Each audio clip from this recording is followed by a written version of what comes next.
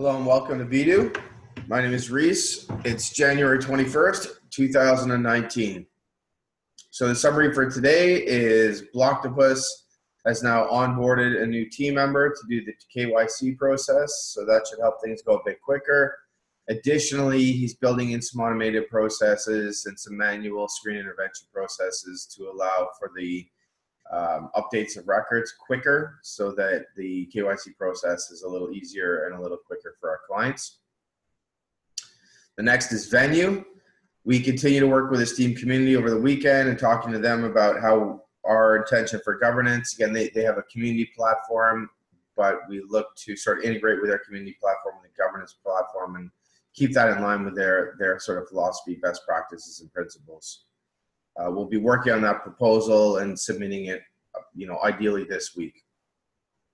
The crowdfund software. So now we have all the Bitcoin addresses for production. They're ready to go. We're working on the Ether addresses and the EOS addresses and the testing of those addresses to make sure that we can get and retrieve all the tokens. The next big thing is we're going to be rolling out the software this evening. The impacts won't be felt because we don't have the doors open yet, but all the new features and the behaviors there, all the bugs have been fixed, or all the bugs we know about will be fixed. So that'll be coming out this evening. Finally, Verto.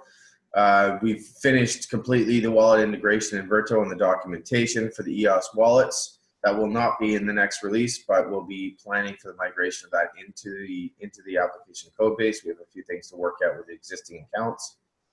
Migrating the final screens into the new Verto. So now the new Verto has all the screens the old Verto has. It's just a matter of now a few bug fixes, look and feels, etc.